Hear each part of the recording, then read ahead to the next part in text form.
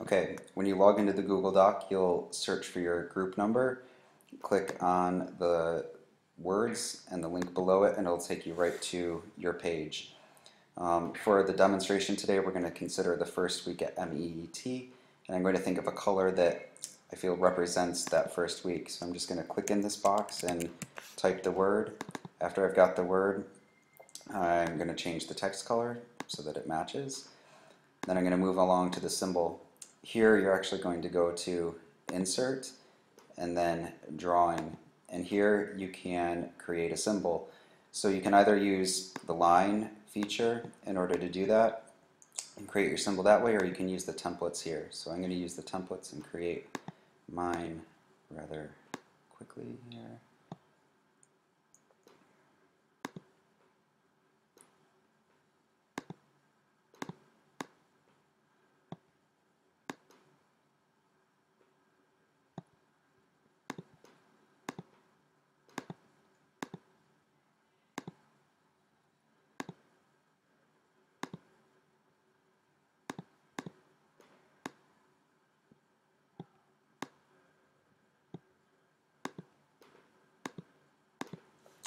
After I got that, then I can say to save and close, and it will insert into that box.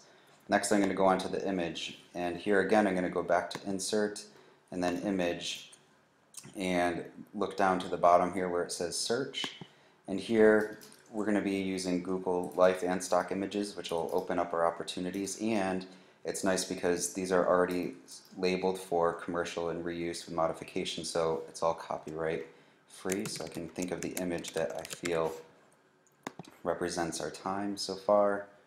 Can go in and locate an image such as this. Say select, and the image is going to be enormous, which is okay because we can resize it so that it fits again within the box, so I'm not taking up too much space, and I am done.